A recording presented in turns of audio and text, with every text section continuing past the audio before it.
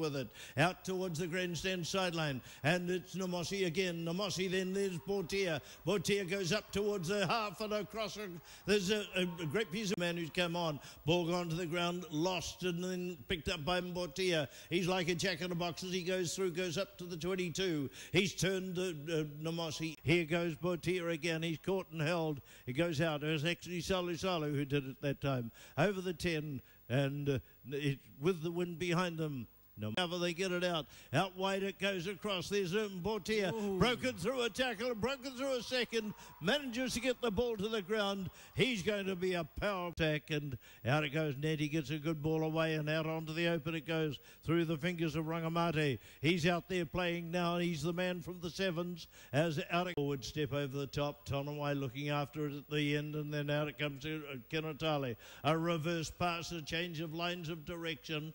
Didn't it Suva right there, gave it infield neatly onto Kumbu, and there's Suva drive forward up over the halfway line, nicely tackled down into the ground.